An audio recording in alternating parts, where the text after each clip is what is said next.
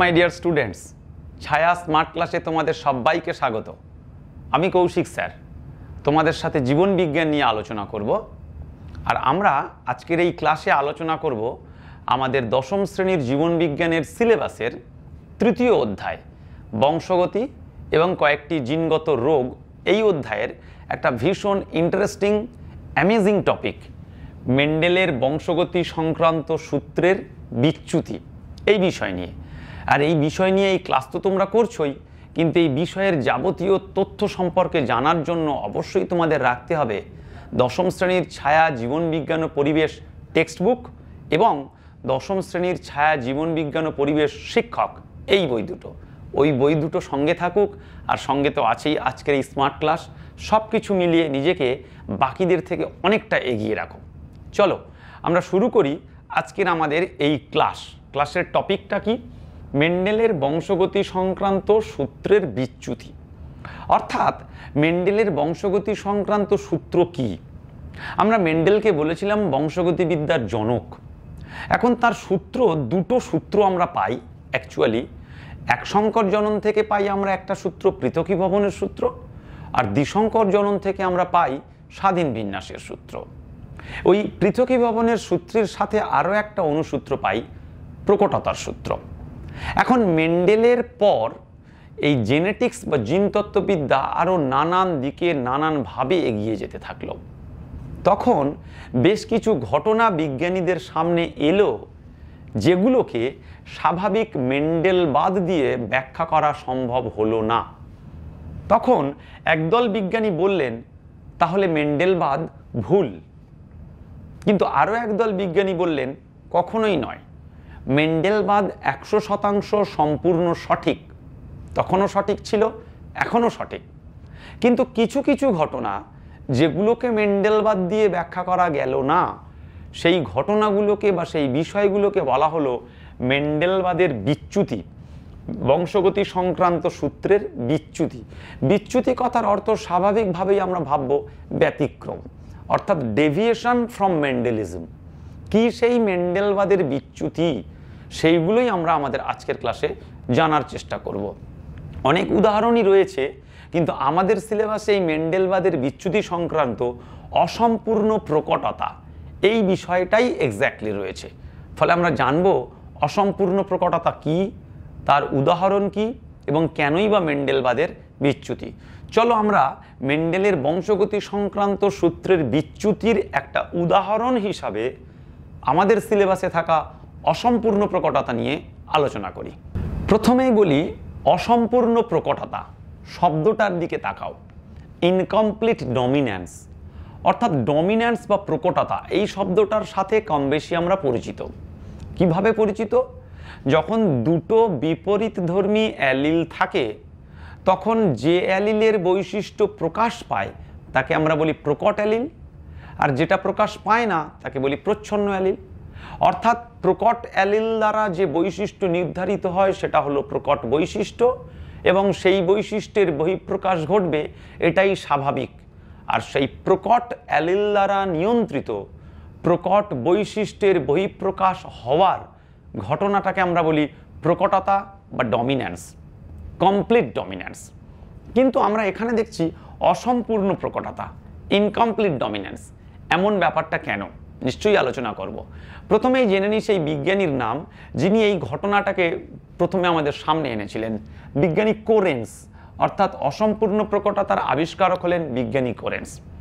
Exactly কি ঘটে দেখো, একটু আগেই আমরা বললাম যদি হেটারোজাইগাস কন্ডিশন ভাবি, অর্থাৎ একটা প্রকট এবং একটা প্রচ্ছন্ন দুটো অ্যালিল একসাথে অবস্থিত থেকে একটা হেটারোজাইগোট জীব সৃষ্টি করেছে। সেই হেটারোজাইগোট জীবের ক্ষেত্রে প্রকট বৈশিষ্ট্যের জন্য দায়ী যে অ্যালিল, সেই অ্যালিল দ্বারা নিয়ন্ত্রিত বৈশিষ্ট্য অর্থাৎ প্রকট বৈশিষ্ট্য সেটাই প্রকাশিত হবে। এটাই মেন্ডেলের প্রকটতার সূত্রের স্বাভাবিক নিয়ম। কিন্তু আমরা এক্ষেত্রে দেখব সেই সূত্র মানা হয় না। অর্থাৎ হেটারোজাইগোট অবস্থায় প্রকটতার সূত্র মেনে প্রকট বৈশিষ্ট্যের বহিঃপ্রকাশের বদলে অন্য একটা বৈশিষ্ট্যের বহিঃপ্রকাশ ঘটে। যেহেতু প্রকট বৈশিষ্ট্য প্রকাশিত হয় না, প্রচ্ছন্ন বৈশিষ্ট্য প্রকাশিত হওয়ার কোনো সম্ভাবনাই নেই, তৃতীয় একটা বৈশিষ্ট্য বা মধ্যবর্তী একটা ফেনোটাইপ যেহেতু প্রকাশিত হয়, তাই এই ঘটনাটাকে আমরা বলি অসম্পূর্ণ প্রকটতা, ইনকমপ্লিট থাকছে। কোনটা? ডমিন্যান্সটা। দেখো কি বলছি আমরা, প্রথমেই বলছি বিপরীতধর্মী অ্যালিলের কোনোটাই প্রকাশিত হয় না। অর্থাৎ বিপরীতধর্মী অ্যালিল বলতে আমি প্রকট এবং প্রচ্ছন্ন দুটো অ্যালিলকে বলছি, তার কোনোটাই প্রকাশিত হয় না। তাহলে কি প্রকাশিত হয়? হেটেরোজাইগোস অবস্থায়, অর্থাৎ আমরা বিশুদ্ধ জীবের ক্ষেত্রে অসম্পূর্ণ প্রকটতার কোনো প্রশ্ন আসে না। হেটেরোজাইগোট জীব যেখানে প্রকট এবং প্রচ্ছন্ন একসাথে রয়েছে, সেক্ষেত্রে সেই হেটেরোজাইগোট অবস্থায় দুটো অ্যালিলের মধ্যবর্তী, লুক অ্যাট দিস টার্ম, দুটো অ্যালিলের মধ্যবর্তী একটা ফিনোটাইপ প্রকাশিত, অর্থাৎ সম্পূর্ণ পৃথক একটা বৈশিষ্ট্য বা ফিনোটাইপ প্রকাশিত হয়। কেন এমন ঘটে? ইটস অল অ্যাবাউট জিন ইন্টারঅ্যাকশন।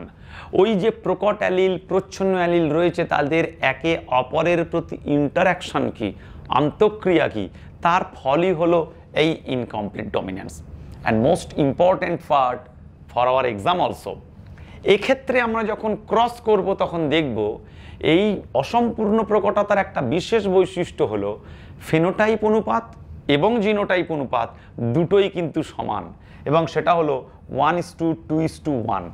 অর্থাৎ যদি প্রশ্ন করা হয় কোন ঘটনায় ফিনোটাইপ ও জিনোটাইপ অনুপাত সমান, অসম্পূর্ণ প্রকটতা, এবং ফিনোটাইপ ও জিনোটাইপ অনুপাত কত? 1:2:1। Clear are not? তাহলে আমরা কি জানলাম? অসম্পূর্ণ প্রকটতা কি? যেখানে একটা হেটেরোজাইগোট অবস্থায় প্রকট বৈশিষ্ট্য প্রকাশ হয় না, প্রচ্ছন্ন প্রকাশিত হওয়ার কোনো সম্ভাবনা নেই, তাহলে একটা মধ্যবর্তী ফিনোটাইপ প্রকাশিত হয়, সেটাকেই আমরা বলি অসম্পূর্ণ প্রকটতা। যেক্ষেত্রে আমরা দেখব পরে ক্রসের মাধ্যমে ফিনোটাইপ এবং জিনোটাইপ অনুপাত উভয়েই সমান, এবং দ্যাট ইজ ফিক্সড 1:2:1। এখন সত্যি কি এইরকম প্রকৃতিতে উদাহরণ আছে? অবভিয়াসলি এইরকম উদাহরণ পাওয়া গেছে বলেই বিজ্ঞানীরা তার কারণ অনুসন্ধান করতে গিয়ে মেন্ডেলবাদের বিচ্যুতিগুলোকে পেয়েছেন। যেমন সন্ধ্যামালতী একটা উদ্ভিদ, 4 o'clock, মোর ইম্পর্টেন্টলি তার scientific name, look at this, mirabilis জালাপা। Spelling সমেত প্রপারলি মুখস্থ করতে হবে। সন্ধ্যামালতী বা 4 o'clock উদ্ভিদের বিজ্ঞানসম্মত নাম কি? সেক্ষেত্রে কিন্তু আমরা অসম্পূর্ণ প্রকটতা দেখতে পাই। Number 2, Snapdragon, অ্যান্টেরিনাম majus, scientific name. অনেক সময় এই ফুলটাকে ড্রাগন ফ্লাওয়ার বলা হয়, কারণ এই ফুলের মুখটা দেখতে ড্রাগনের মতো। আর অবভিয়াসলি অ্যান্ডালুসিয়ান মুরগি, ইন্টারেস্টিং। এখানে যেটা তোমরা দেখতে পাচ্ছ, প্রথমেই বলি অ্যান্ডালুসিয়ান এটা স্পেনের একটা প্রদেশ, একটা প্রভিন্স রয়েছে স্পেনে, সেখানে স্পেসিফিক্যালি এটা ম্যাক্সিমাম পাওয়া যায়। কেন কি? দেখো, এটা একটা কালো ফেনোটাইপ যুক্ত একটা অ্যান্ডালুসিয়ান ফাউল, আর এটা সাদা ফেনোটাইপ যুক্ত। এই কালো এবং সাদা এই দুটো হলো স্বাভাবিক। কালো বর্ণটা হলো বিশুদ্ধ প্রকট, আর সাদা বর্ণটা হলো বিশুদ্ধ প্রচ্ছন্ন। এখন এই দুজনকে ক্রস করলে স্বাভাবিকভাবে মেন্ডেলের প্রকটতার সূত্র অনুযায়ী হেটেরোজাইগোট অবস্থায় যে জীব উৎপন্ন হবে বা যে মুরগি উৎপন্ন হবে তার বর্ণ হওয়া উচিত কালো।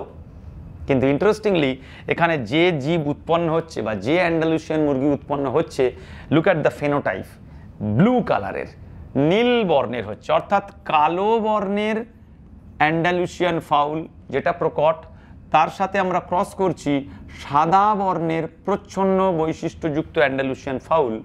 আমরা পাচ্ছি এখানে কালার কি? তার ফেনোটাইপ ব্লু। ইন্টারেস্টিং, এমনটা হওয়ার কথা নয়। প্রকটতার সূত্র অনুযায়ী এই হেটেরোজাইগাস জীবের ফেনোটাইপ হওয়া উচিত কালো, কারণ কালোটাই এখানে প্রকট। কিন্তু দুটোর কোনোটাই না হয়ে মধ্যবর্তী একটা ফেনোটাইপ প্রকাশিত হলো, ফলে এটাই হলো অসম্পূর্ণ প্রকটতার একটা উদাহরণ।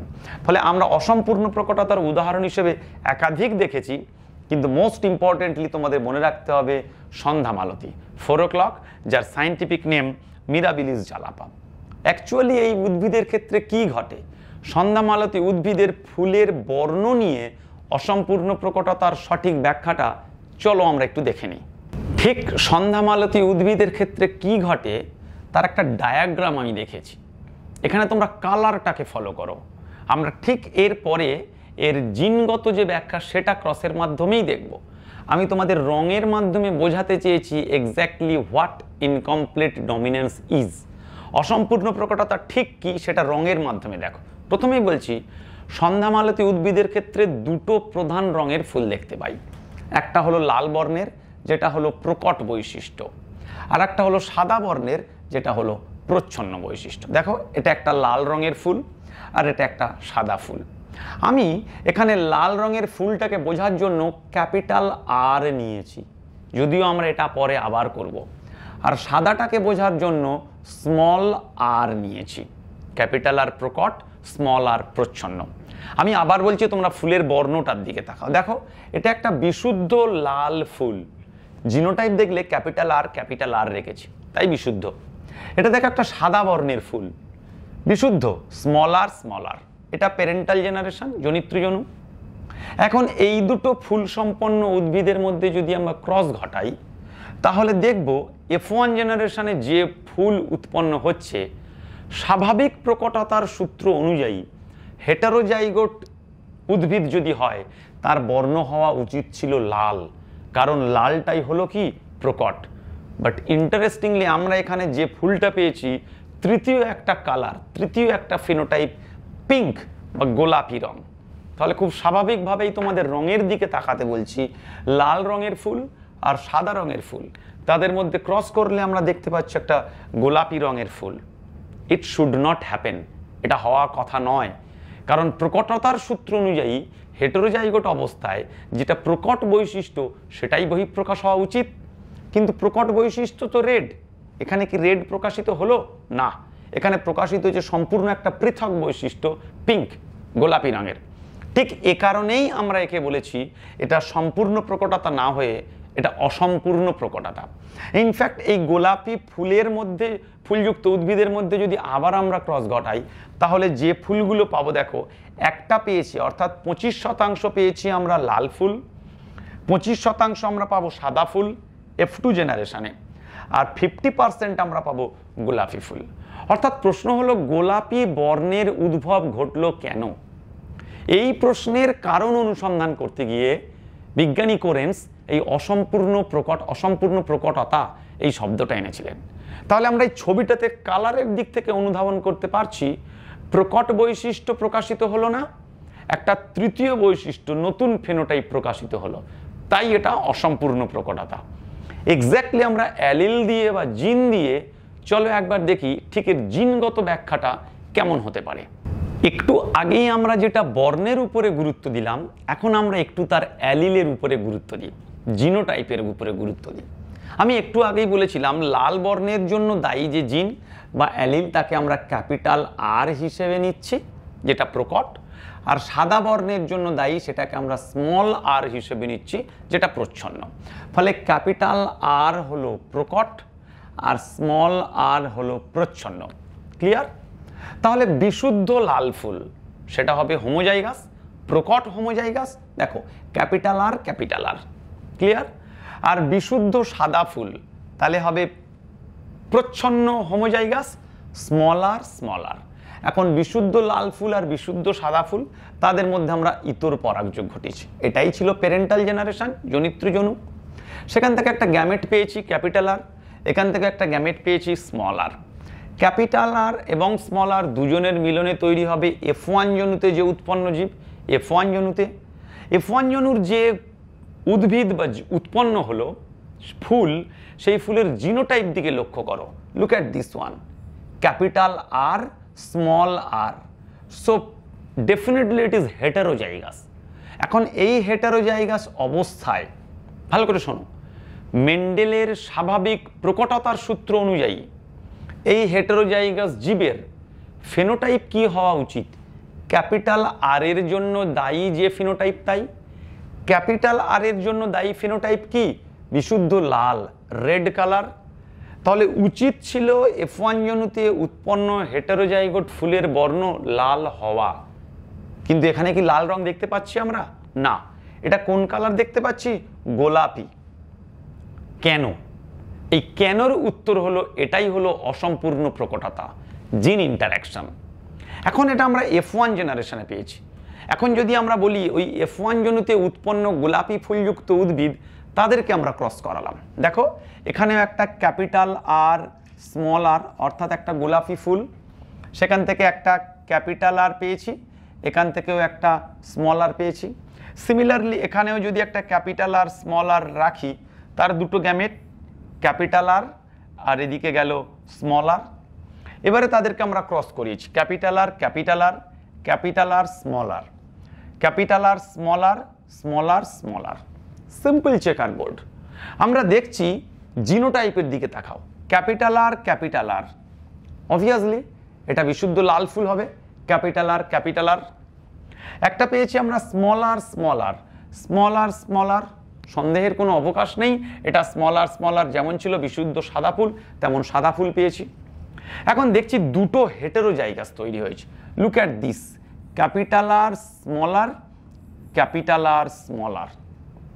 স্বাভাবিক ক্ষেত্রে প্রকটতার সূত্র মেনে এটার ফিনোটাইপ হওয়া উচিত লাল, কারণ ক্যাপিটাল আর প্রকট, তার ফিনোটাইপ লাল। কিন্তু আমরা কি পাচ্ছি? লুক অ্যাট দিস, গোলাপি ফুল, গোলাপি ফুল। কেন? এটাই হলো অসম্পূর্ণ প্রকটতার বহিঃপ্রকাশ। অর্থাৎ আমরা গোটাটার দিকে তাকালে দেখো 25% আমরা পাচ্ছি লাল, 25% পাচ্ছি সাদা, আর বাকি 50% পাচ্ছি আমরা গোলাপি। ঠিক সেটাকেই আমরা যদি অনুপাতের আকারে দেখার চেষ্টা করি, ফিনোটাইপ এবং জিনোটাইপ, দেখো লাল ফুল অর্থাৎ ক্যাপিটাল আর ক্যাপিটাল আর একটা পেয়েছি, ফলে 1। সাদা ফুল স্মল আর একটা পেয়েছি, 1। আর গোলাপি ফুল যেটা মধ্যবর্তী ফিনোটাইপ, নতুন ফিনোটাইপ, সেটা পেয়েছি ক্যাপিটাল আর স্মল আর, যা জিনোটাইপ, সেটা পেয়েছি কত? 2।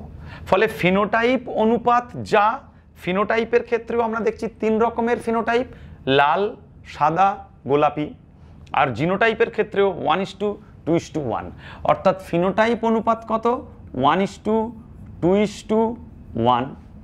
জিনোটাইপ অনুপাত 1:2:1, অর্থাৎ বিশুদ্ধ লাল, গোলাপি এবং সাদা, এই 1:2:1 এটাই ফিনোটাইপ অনুপাত, এটাই জিনোটাইপ অনুপাত। একটু আগেই আমরা বলেছিলাম অসম্পূর্ণ প্রকটতাই হলো একটা ঘটনা যে ক্ষেত্রে ফিনোটাইপ আর জিনোটাইপ অনুপাত সমান হয়। এটাই হলো আমাদের সন্ধ্যামালতী গাছের চেকার বোর্ডের সাহায্যে সঠিকভাবে ব্যাখ্যা অসম্পূর্ণ প্রকটতা কি। অর্থাৎ শব্দটার দিকে তাকালেই আমরা বুঝতে পারবো প্রকটতা এই বৈশিষ্ট্যটা অসম্পূর্ণ থেকে যাচ্ছে। প্রকট অ্যালিল যেটা, তার বৈশিষ্ট্যের বহিঃপ্রকাশ না ঘটে তৃতীয় একটা ফিনোটাইপের বহিঃপ্রকাশ ঘটছে। সুতরাং স্বাভাবিকভাবেই এটা মেন্ডেলবাদের বা বংশগতি সংক্রান্ত মেন্ডেলের সূত্রের একটা বিচ্যুতি। এই টপিকটা থেকে ভীষণ গুরুত্বপূর্ণ প্রশ্ন আসতে পারে। অসম্পূর্ণ প্রকটতা কি, কোথায় দেখা যায়, অনুপাতগুলোই বা কী কী, সন্ধ্যামালতী উদ্ভিদের বিজ্ঞানসম্মত নাম লেখো, সন্ধ্যামালতী উদ্ভিদের ক্ষেত্রে বিশুদ্ধ ফুলের যে বিশুদ্ধ প্রকট বৈশিষ্ট্য কী, প্রচ্ছন্ন বৈশিষ্ট্য কী, আর F1 জনুতে আমরা কোন বর্ণযুক্ত ফুল পাই। ফলে অসম্পূর্ণ প্রকটতা very important topic, make it exam ready. জীবন বিজ্ঞানের বিভিন্ন বিষয়ের এইরকম আরও নানান ভিডিও পাওয়ার জন্য ছায়া প্রকাশনীর ইউটিউব চ্যানেলটি সাবস্ক্রাইব করো। ভিডিওগুলো ভালো লেগে থাকলে লাইক করো, শেয়ার করো, আর নতুন ভিডিওর নোটিফিকেশান সবার আগে পাওয়ার জন্য অবশ্যই বেল আইকনটা প্রেস করো।